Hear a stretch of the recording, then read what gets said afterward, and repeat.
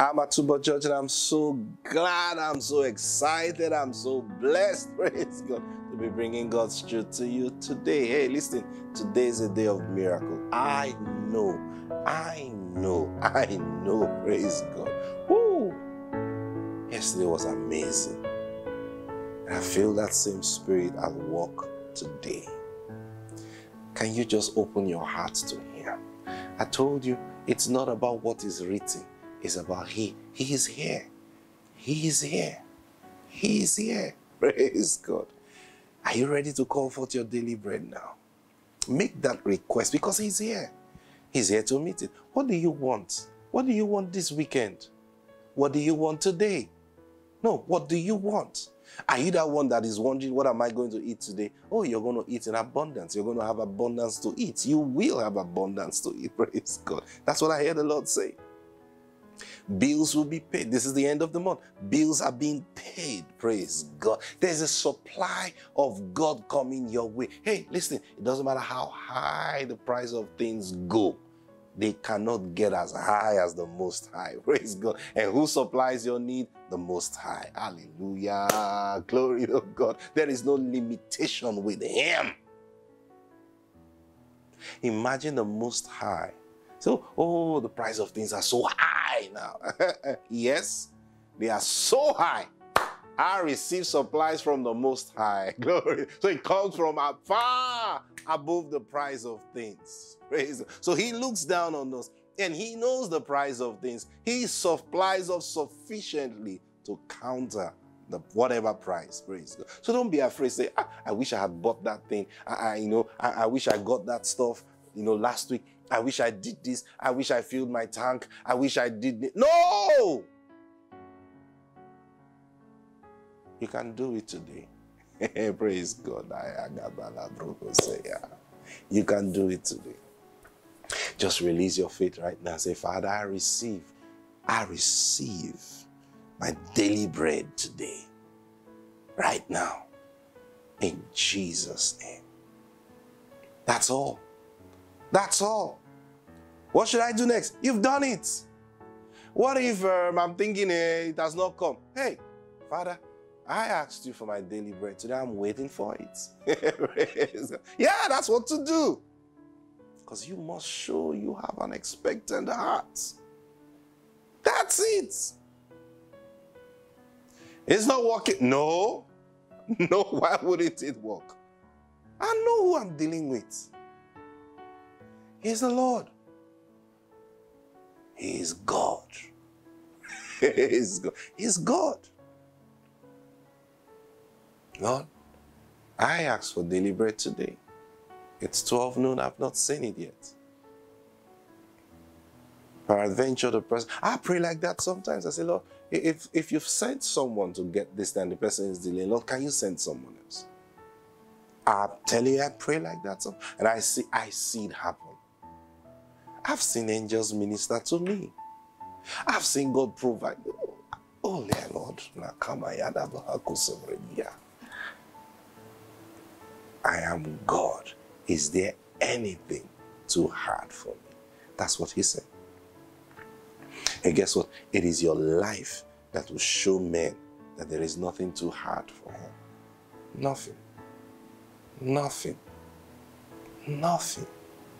It's the end of the month. Am I going to meet my budget? Oh yeah, you will meet your budget. Why? Because you shall not lack. You shall not want. See that? You shall not. You shall not want to pay your bills.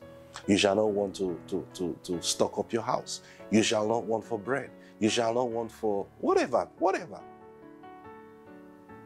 Oh, some of your mortgages, I need to meet the demand for the mortgage. You shall not want. In fact, you better start believing God to clear up that mortgage.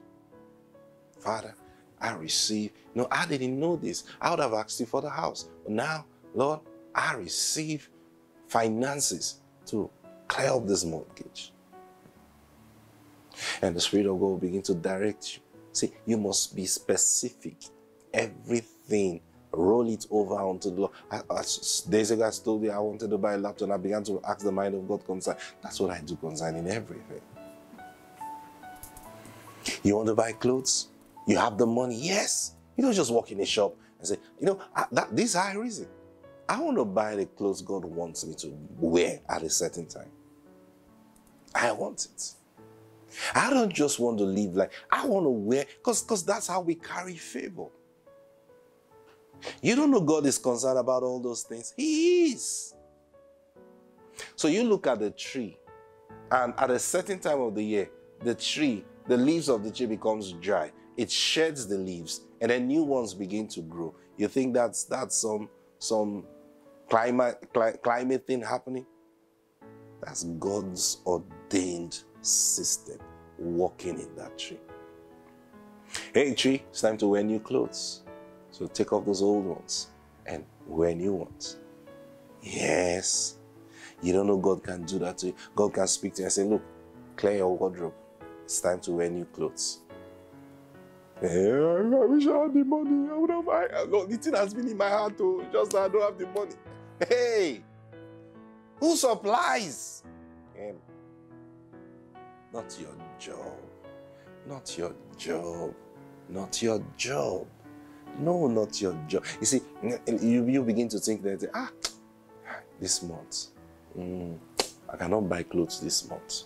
I have to. This month I've already designated my pay. So let me leave this clothes thing till next month. You see what you've done? You've moved the miracle to next month with your mouth. Father, I receive grace. What did he say? He's able to make all grace. Right? Father, you said Jesus said it. I should take no thought for my life what to wear. I shouldn't take thought. So Lord, you know what? I'm not going to take thought what to wear. Rather, I roll that care and that thought over to you. Lord, I need new clothes. Is that it?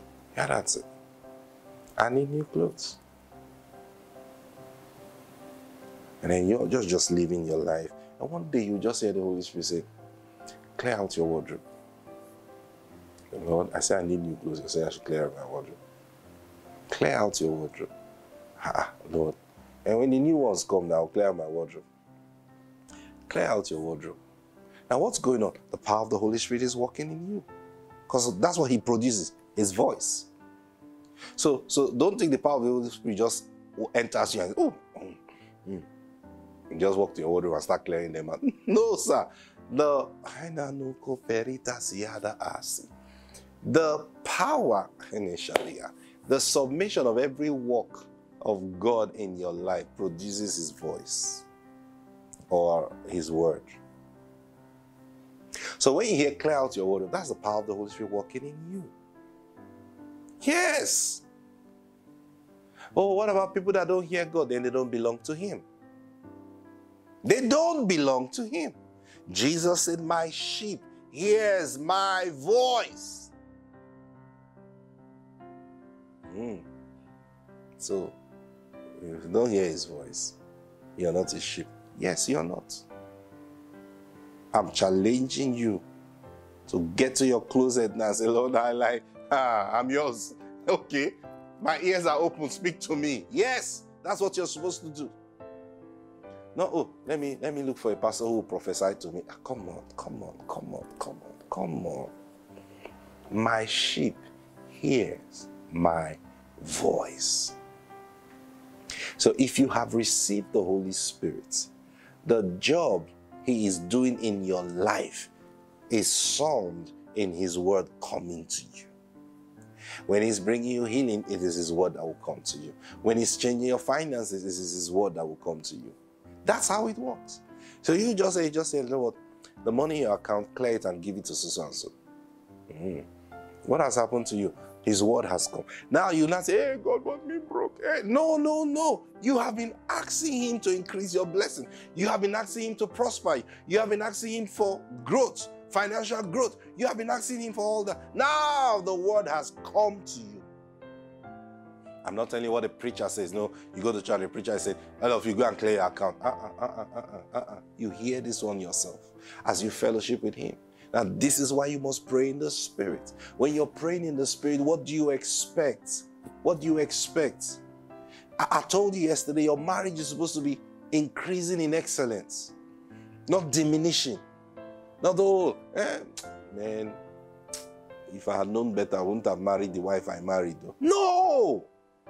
Rather, Lord, how do I tackle this situation with my wife? It's giving me some concern. I think there's a problem. We're heading towards a problem in my marriage. So, Holy Spirit, I need your help. You said it's not good for a man to be alone. I'm not supposed to be alone. You said, now it happens sometimes as a man. You just find yourself beginning to desire other people. Yes. And that's where cheating starts from. But what do? You see, at that moment, the devil will begin to lie to you. So you see, now you're feeling it. Now you know that that's what every man does. All men cheat. Forget all these things that they are doing. Every man cheats. So you say, Lord, what do I do? Then the word of God will come to your spirit. It says, let her breast satisfy you. Now that word, you don't just see it as words. Let her breast satisfy. Then the power of the Spirit will begin to walk in you. And then I say, her breast will satisfy me. Now notice, satisfy me. You know, when you're eating and you are full, when you go outside and they offer you meal, what do? Oh, even if you desire the meal, you just like, I don't have where to put it. And that's exactly what that scripture says. Be satisfied. Lord, I'll let your spirit walk in me. That I'll be satisfied. So you don't blame her. Let the Spirit of God begin to walk in you. Then he will begin to teach you what to do. This works in every... Now, you begin to look at that marriage. He will begin to give you ideas. Like, oh, okay. 20 years in marriage, we can increase the spark. 50 years in marriage, we can increase the spark. Why? We're functioning under his wisdom. It is not good for man to be alone. I'll make him a helpmeet. And a woman, you begin to, Lord, I'm a helpmeet to this man. It's your wisdom. You make him a helpmeet. I'm a helpmeet to this man. You're not just looking and say, see this man said, the other day I wanted to even help him. He said, well, I should go. I'm a woman. Start quarreling with him. No, Lord. Your wisdom says, you make him a helpmeet. I'm a helpmeet to this man. Holy Spirit. See, you are trusting. It is not the quoting of the scripture. It is the putting your mind on him. I'm a help me, Lord, Holy Spirit. You're teaching me. You're my teacher. You tell me what to do. Then the Holy Spirit will begin to give you wisdom. He will wake you up in the night and say, pray for your husband at this time. And you know, Jesus said he will guide you into all truth. Now, you just find yourself, he wakes you up at 3 a.m. You're like, why am I awake? Pray for your husband. Okay? Father,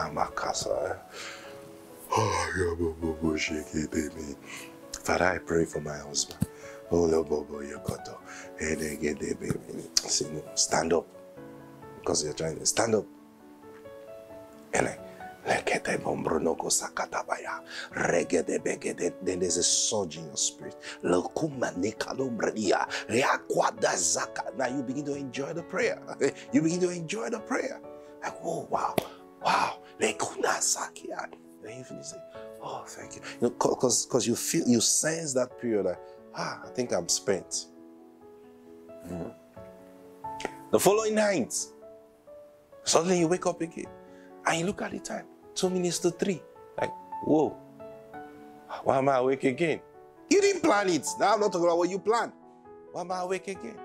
Pray for your husband. Okay. Oh, I remember yesterday, the experience was sweet. Ah, thank you, Father.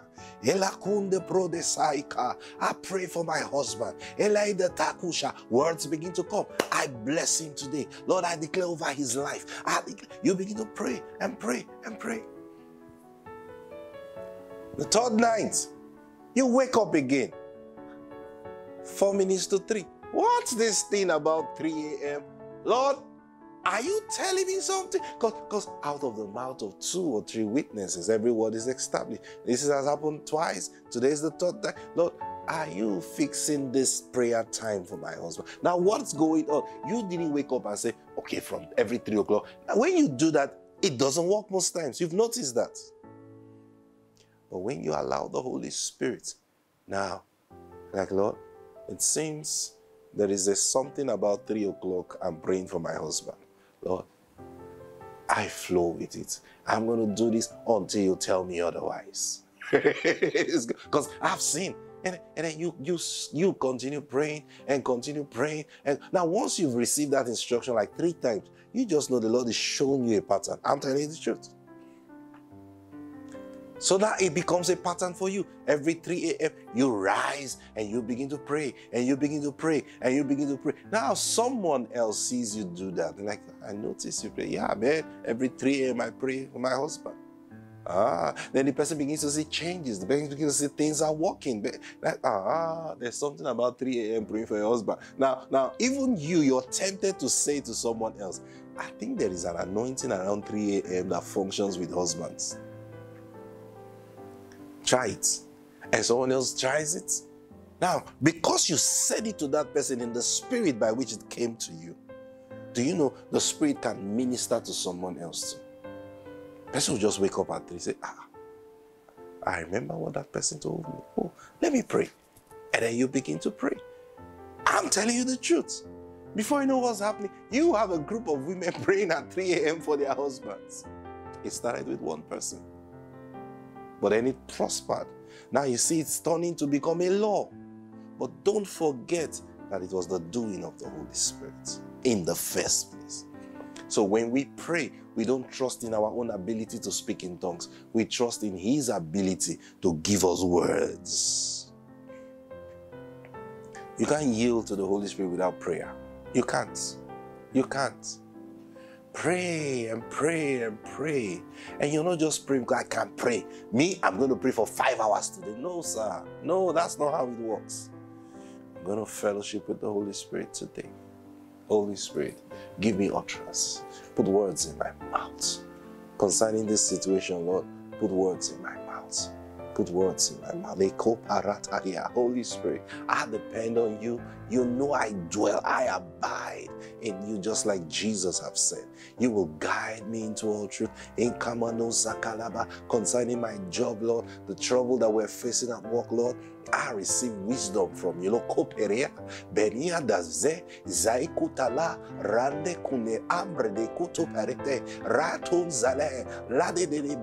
Lord, my boss have been really upset with me these days. I don't know what's going through his mind, but Lord, Aleko Mandelia. And while you're praying and praying, suddenly,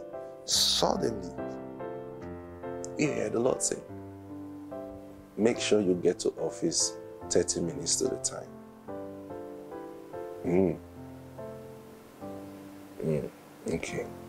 Okay, sir. What has happened? The power of the Holy Spirit is working here to solve that problem. And you wake up in the morning. The Lord said I should get to the office. Then you get to the office now. Hey, you're here. Yeah. Okay. The next day, hey, you're here. You come early. So I just decided to be coming early. Then next thing, now that you come early, this is what we're going to plan. Before that scope, let's plan. Before you know what's happening. So I thought you were angry with me. No, I was not angry with you. Well, you don't give me an assignment. Yeah, because I hardly see you come early to me.